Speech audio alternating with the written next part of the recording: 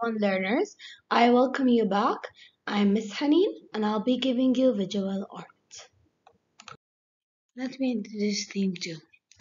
As this week we also are still in the central idea, humans choose various ways to express their thoughts, emotions, and feelings. We will use this week the ETL skill communication, as we will be understanding the way in which images and language interact to convey ideas. As I told you, we previously talked about emotions and how colors are connected to each other. We will use this week the real concept expression and the key concept form to understand how can we express our emotions and feelings.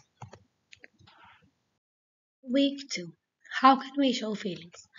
As you guys are looking at these images, there are three different rows. The first row, let's talk about the first picture. Do you think this person is surprised or angry? Let's talk about another emoji. Let's talk about the shy emoji. So, what do you think? Which one is the shy emoji? Is it number 8? So, do you think number 8 is the shy emoji? Is number 9 a person who's laughing really hard? Or is he crying? How did you know that he's laughing? Yes, because of his eyes. His eyes are happy. They're giving you a happy feeling. It's true.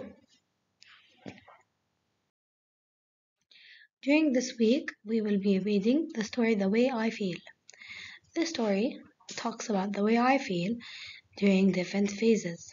So, the way I feel. How do you feel now, learners? The way you feel. Do you feel happy, sad, excited, or you feel enthusiasm? You guys, I can't wait you share your feelings in my class. Things you will see during art. We're going to use colors, brush, paper. I can't wait to see you, KG1 learners.